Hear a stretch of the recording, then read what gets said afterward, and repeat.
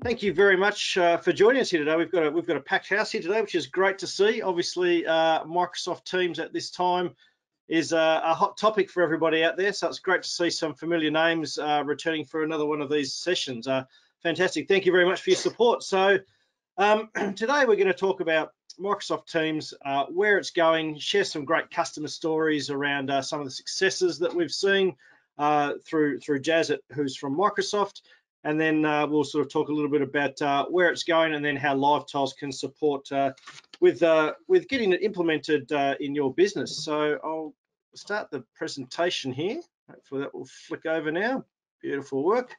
So I'll introduce the two of us. So as usual, you have me, Chris Lukianenko, the host of the Intelligent Workplace podcast. And joining me here you can see on the screen here is Jas Basra, Product Marketing Manager from Microsoft. Jas has been with Microsoft for 5 years and is described as a next level teamship ninja. Jas, I've got no idea what that means. Can you describe that to us? Explain it. Yeah, sure. I think I'm the only person in the world with that title. I hope I was the last time that I checked. It's interesting. A couple of years ago, I did a bit of a reflection on kind of where I'm at in my career, and why I connected so strongly with this notion around teamwork. And I realized it's actually because every job and industry I've ever worked in has been 100% reliant on a team to actually accomplish anything. And so ever since then, I've really been working in this role and other roles to continually master this craft of teamwork and teamship. And I like to think that through that, I'm taking it to the next level. So there you go. Fair enough. Fair enough. You win. Great stuff. And your role at Microsoft? Yeah, so I'm a product marketing manager, which really means I work really closely with our sellers and partners such as LiveTiles to support our customers through the adoption of our technology and really help them get the most out of the product. For me, that's Microsoft Teams and supporting with everything from adoption to feedback on new features and how we can really help make sure that they're getting the results they need from the product for their organization. Excellent, which is the exact reason why you're sitting here with me today, virtually across the world. Great stuff. All right. The About Us slide, I've been showing this quite a few times. If you've returned guests, you will have seen this a few times. So this is us, a global company specializing in employee collaboration and communication software and services, and we're in a number of locations. So I'll quickly flick through that one. Let's get to the agenda. So, what are we going to cover today? Well, again, as I say every week, this isn't a lecture, it's a conversation, it's interactive. So, ask the questions that you want to ask. There's the option there in the software to be able to ping up a question for me or Jas, and I can answer or ask them on your behalf. Or if you want to take it offline at the end of this session, more than happy to chat with you after that. We'll have our email addresses at the end of this, and yeah, fire away. So today, what we're going to look at is the latest. So I'll get Jas to update us on what's been happening in the world of Microsoft Teams of late. The numbers, the updates, that sort of thing. And then we'll move into some of Jas's must-do tips for reaching Microsoft Teams Nirvana.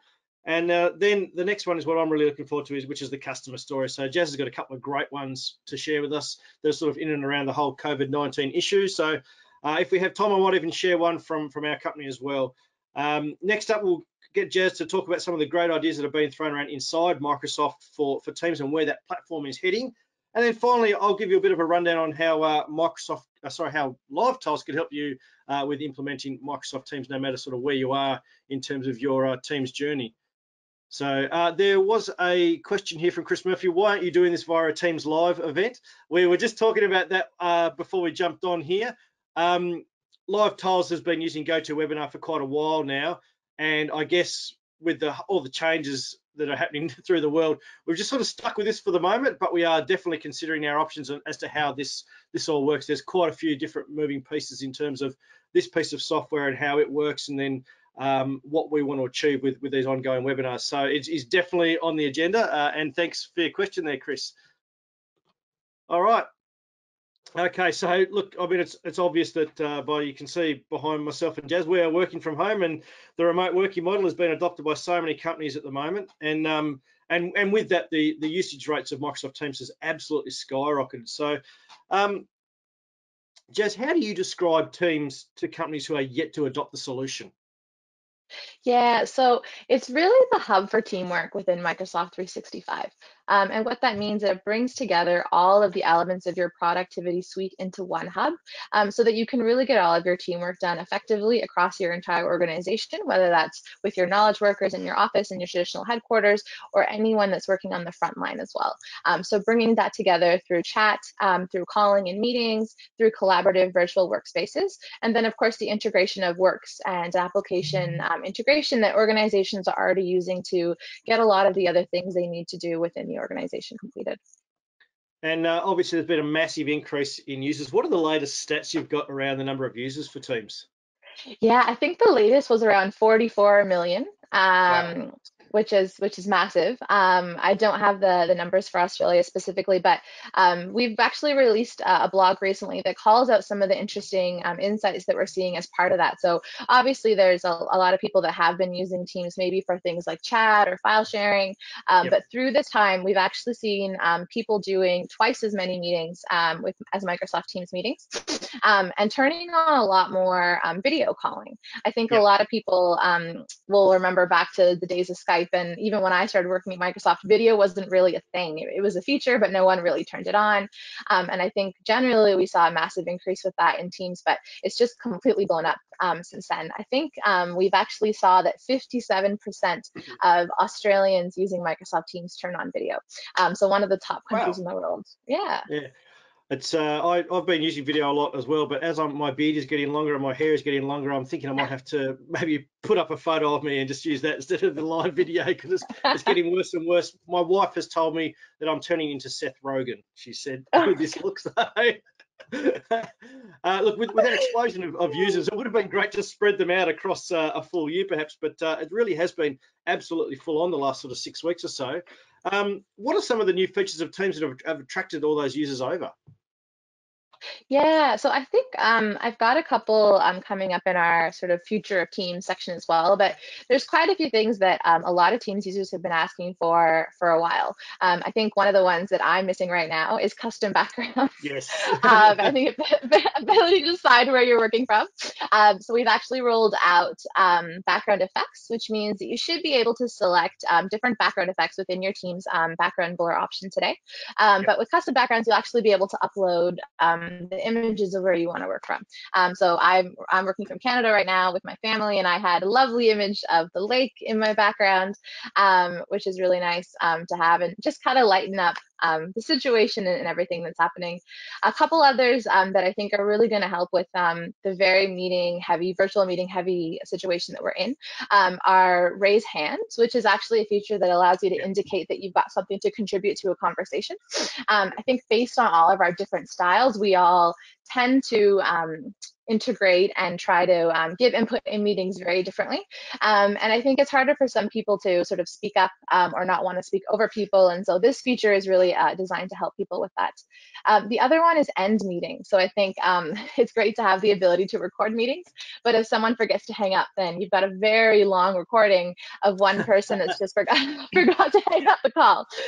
So end meeting will actually let you end that meeting and then not have to worry about that. Nice, nice. I've got a bit behind on my slides there. Apologies for that. All right. So obviously, setting Microsoft Teams up it's a big thing. And you've got some thoughts around some of the must-do activities that we need to consider to get the most out of Teams as we look to find Microsoft Teams Nirvana. So we'll work through the points on the screen here, and I'll play a little bit of devil's advocate here if you like, and you can set me straight on whether I'm right or wrong. So I want to know initially, why is planning so important? Isn't Teams just like an out of the box solution that is going to solve every single one of my communications issues? No, Chris. Just just like the adoption of any other technology, there's a lot of planning that needs to happen to ensure that your users are actually going to adopt the application in a way that's transforming the way that they're working today. And so when we think about planning, a couple things that come to mind. One is just a very strong partnership between IT organization and the business. So really making sure that you're understanding what the pain points are of the business and how you can help to solve that.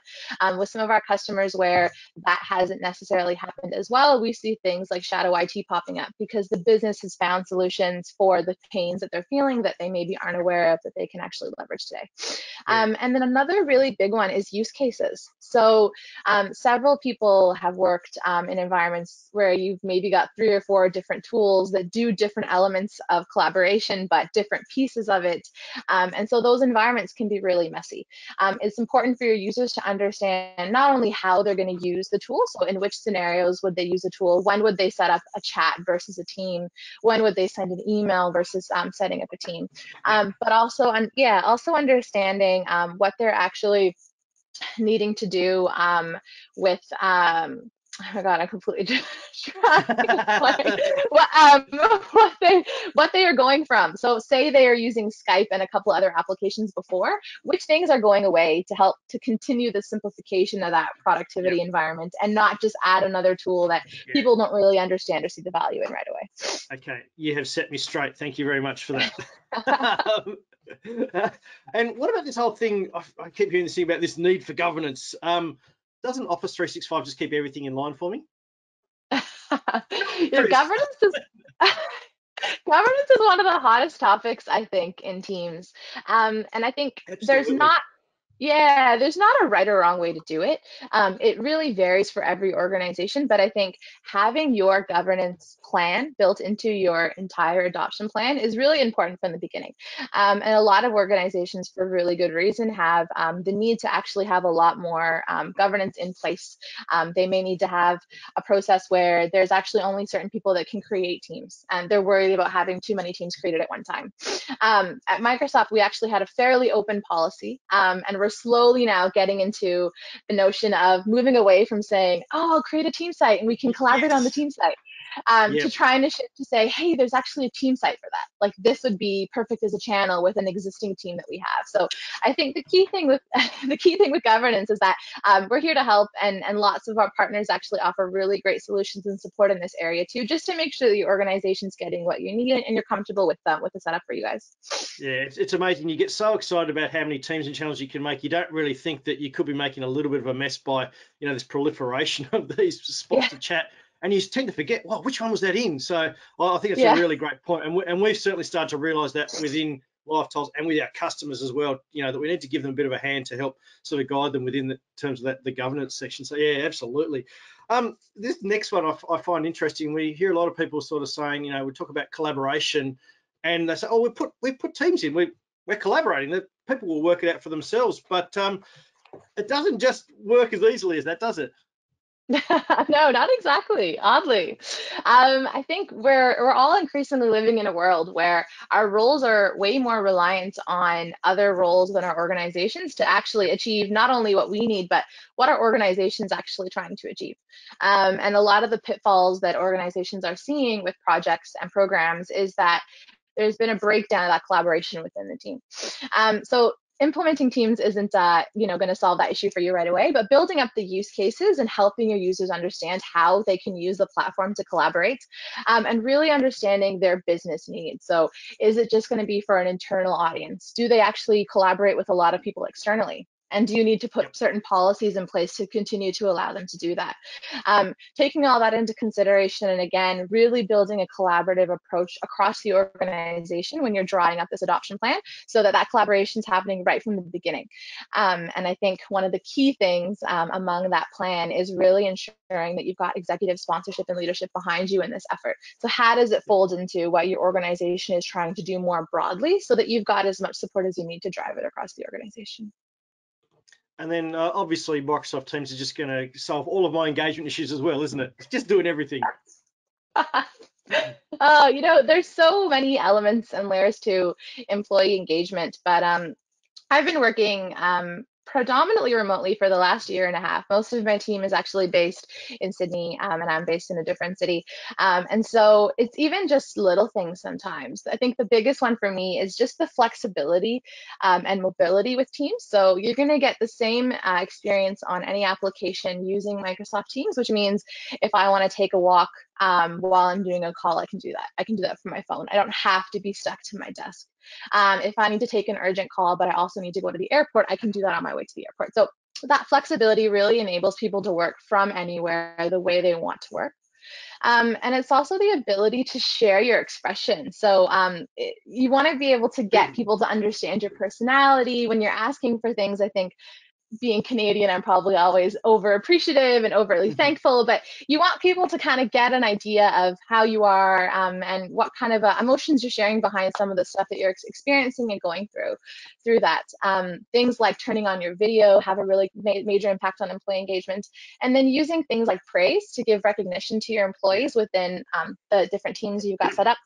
And then I think the last one, which has really been a very big ask from a lot of our customers in terms of support, is live events. So how do you keep your employees engaged and connected in a situation like this where you need to do everything virtually? And you can actually use Teams live events to help you do that as well. It took me a long time to get used to using the GIFs in the office, but a lot of the younger people, I could see them within a Teams chat. They would have a whole conversation with GIFs. They didn't even type one word. It was amazing.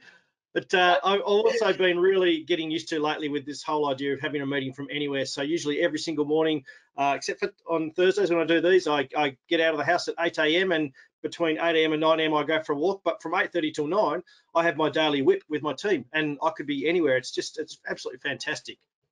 Yeah, it's really. I was going to say, other than the fact that I start to maybe pant a little bit because I'm walking too fast and I'm not that fit, they don't know where I am. So Yeah, no, it's really true. It's funny. My parents are still getting used to the fact that I'm a mobile worker. So whenever we're doing things, sometimes I'll be on my device or I'll be on my computer, and they're like, "Oh, so when are you going to start work?" And I was like, "I've been working." they don't get it. It's really good. Yeah.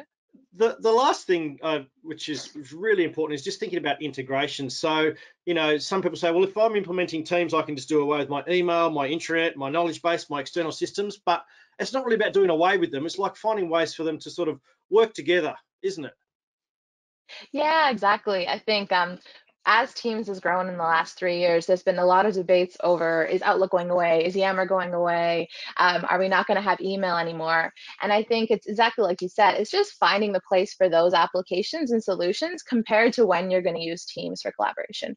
I think the other key thing with integration in Teams is that we really want to bring together your entire workflow. So what are the other processes that you're managing outside of Teams, and how can you integrate those into the system itself? How do you prevent yourself from getting distracted when you're looking for a file or looking for a piece of information? So building a virtual space for yourself where you can actually house all that information in one place will really help your users be more productive. Yeah, some of the people on the chat will be LiveTiles customers that have got the Wisdom Intelligent Intranet solution and might be familiar with the Power Panel that sort of sits within Teams purely for that reason these days, so we can sort of have everything coming into one area. I sort of liken it.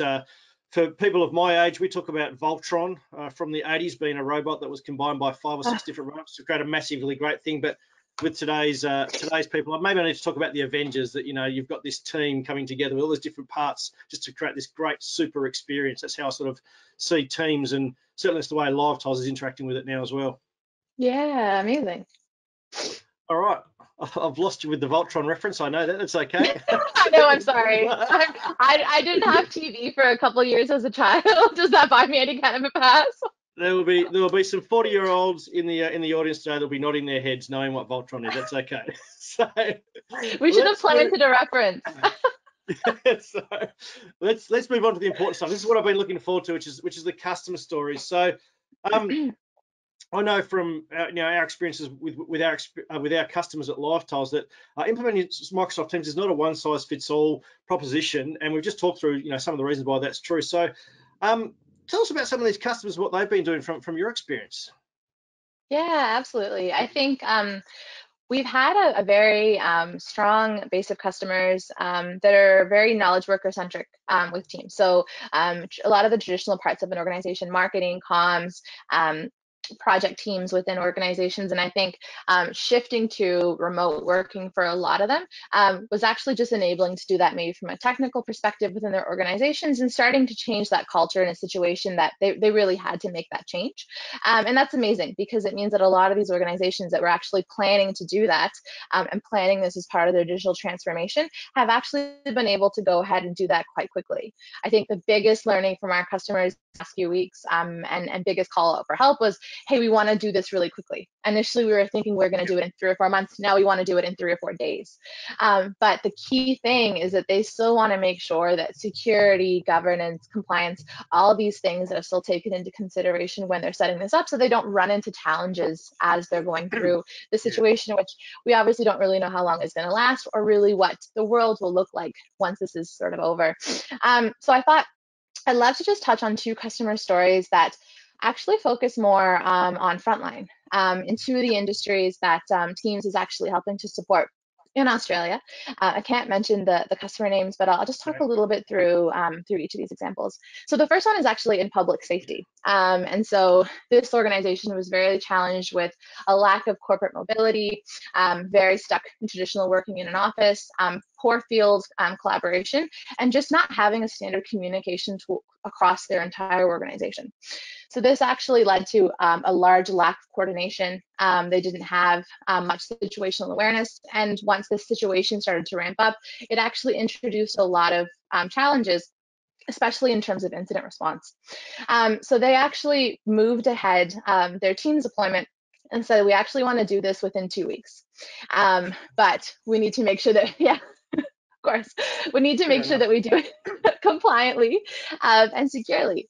And so they actually took everything they needed to do from the planning perspective, spent 2 days mapping out everything they needed to do in terms of their use cases, ensuring they had the right governance in place, and actually went ahead and developed the scenarios to address the requirements that they needed in partnership with Microsoft to make sure that they actually were able to do this across not just the corporate devices that they had, but also the mobile devices that their users wanted to use as well to have that mobile experience. So they were actually able to enable just over 10,000 corporate and mobile devices within that time, including the deployment of security to ensure that everything they had was safe within the platform. And now they're actually able to move ahead in a much more connected way in responding to the current situation, and really taking a project that they thought would take 3 months and breaking it into 2 weeks to make sure they had that impact as soon as they needed it. Yeah, really amazing. Yeah, that's unreal. Yeah.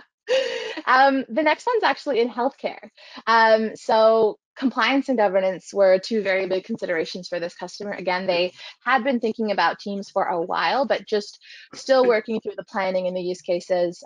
Once the situation started to take place, they really needed to deploy Teams very quickly to support communication and collaboration, again, of around 9,000 personnel within their entire organization, while ensuring that there wasn't any form of compromise to patient care, which is the key element of everything that they do. So they're actually able to very quickly deploy the solution. They worked with a partner to ensure they had the right level of governance in place. And now, regardless of where the different doctors and nurses and medical staff are in the hospital, they're actually able to have virtual consulting rooms. They've had a massive spike in usage just in the first few weeks. Their executives are also running Teams meetings through Teams. And just within a week after everything was deployed, their doctors actually felt comfortable doing virtual ward rounds, as an example, within Teams. And so in this situation, it also enables them to really take into consideration the safety of all the people that are working in this situation.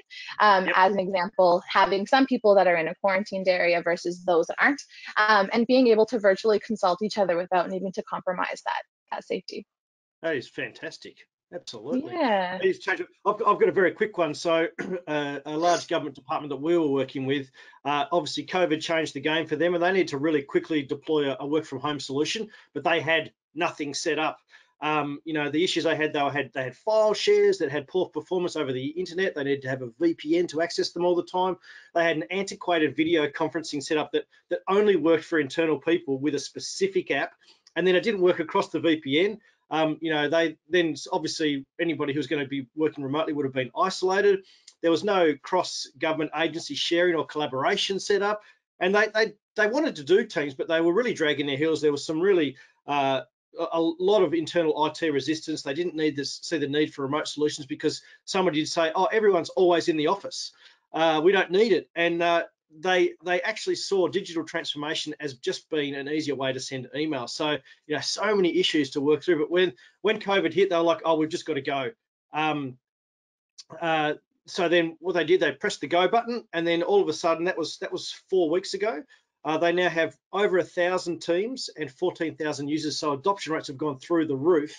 And that's also started to open up other opportunities for them with their whole Office 365 subscription, which they already had, but they just weren't utilizing. So not only did Teams come in and change the way that they were communicating, it changed a lot of other things in the flow on with some of the other Microsoft products that they've sort of plugged in and turned on now. So yeah, it's happening all over the place.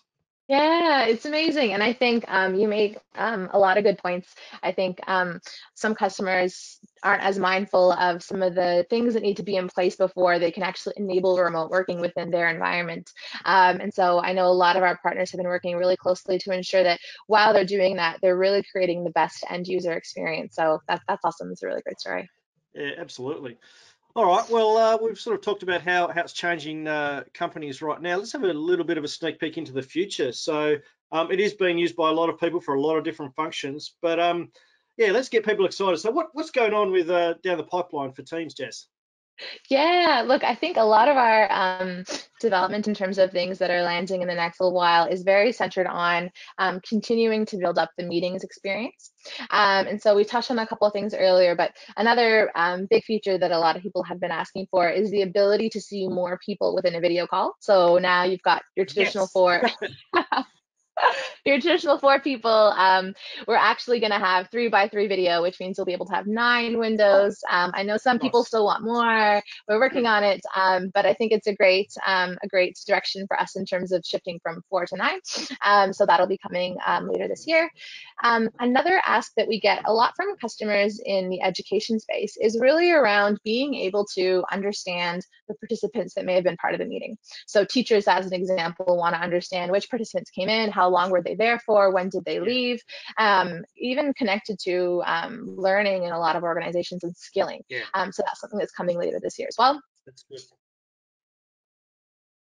The Oh, last one, nice. which you may have seen a video on earlier this year, is real-time noise suppression. So we know that people that join Teams calls and maybe forget to join on mute when there's a lot of people that have joined who don't realize they're on mute, you get to hear some of the fun stuff that's happening in the background of their environment. I'm pretty sure a few weeks ago, I actually heard a hockey game happening in the background, which must have been a replay because hockey is definitely not No. on right now. Yep. um, but we've actually got real-time noise suppression, which is actually using AI to reduce the distracting background noise, which is contributing to some of that noise in meetings. So there's a really great video which actually shows someone eating a bag of chips on not on mute, and you can actually not hear any of that sound. So snack Oh, away, wow. That and is. the AI will take care of it. Oh, that's great. I was just about to eat some chips right now.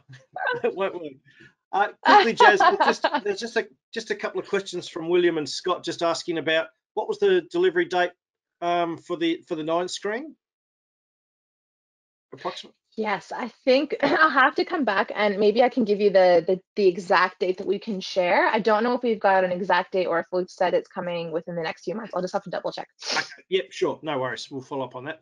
Great stuff. Thanks for the questions, peeps. No worries. So anything else, or is that wrapping it up there?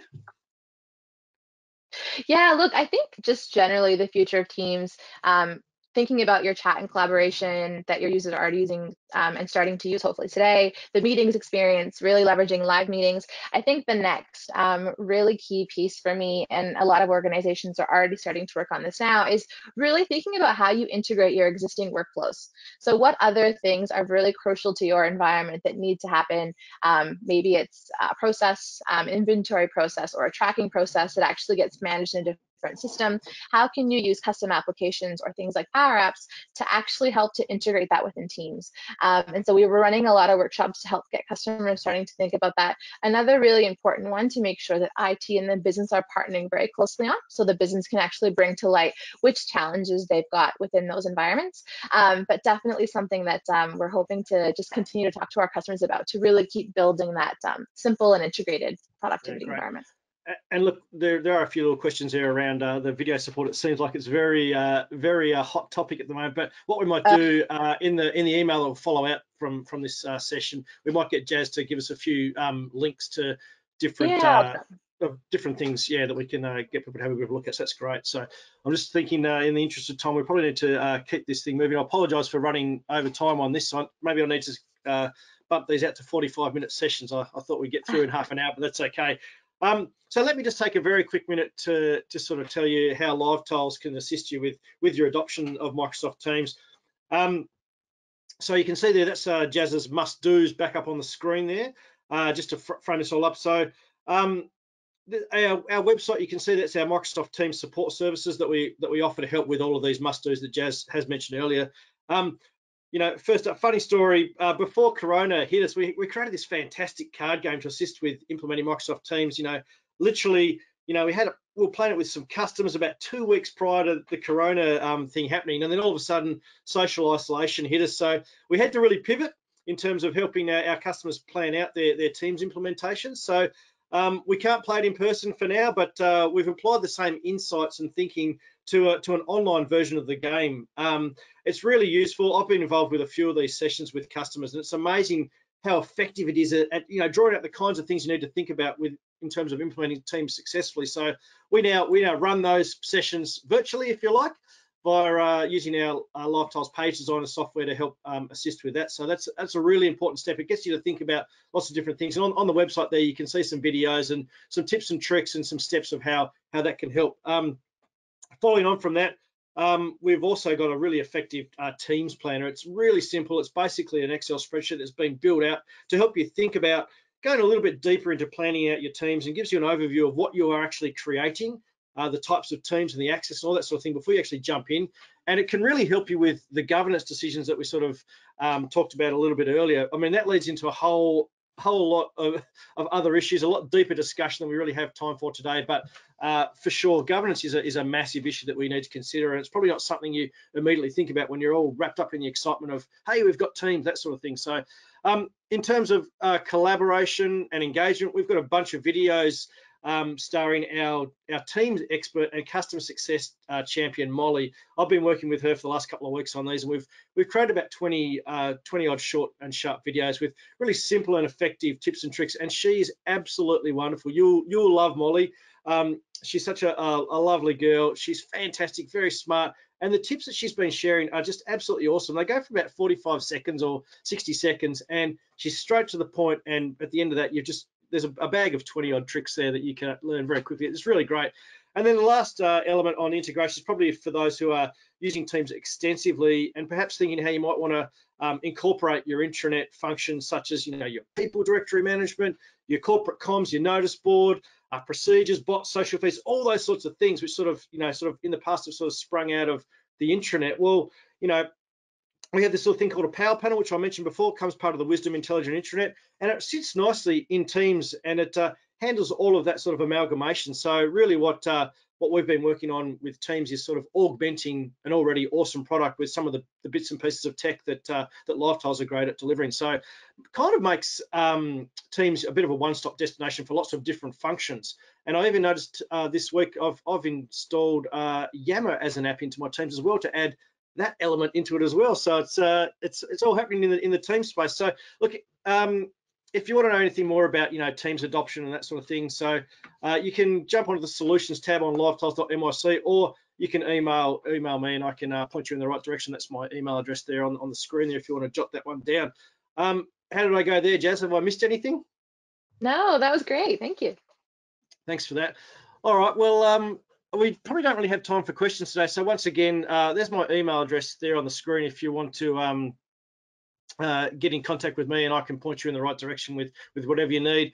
We'll follow up this session with an email, which, as I said before, Jas will give us a few key links that we can go and find out a little bit more information about post the session. So wonderful stuff.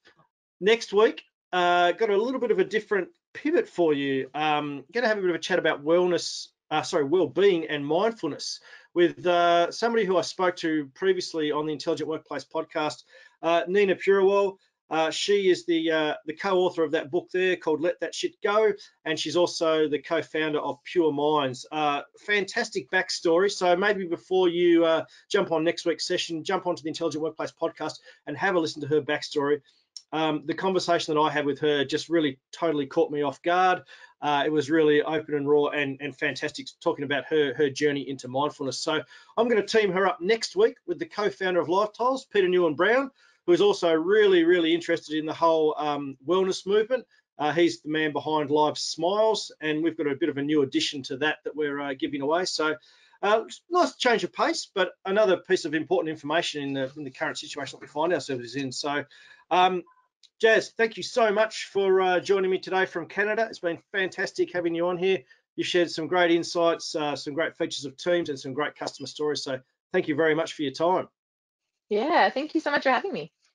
Absolute pleasure. And everybody else, look out next week for the next session. But thank you for taking the time to join us today. I apologise for running a little bit over time, but I thought it was a really great session. So thanks, and we'll talk to you again. Cheers. Thank you.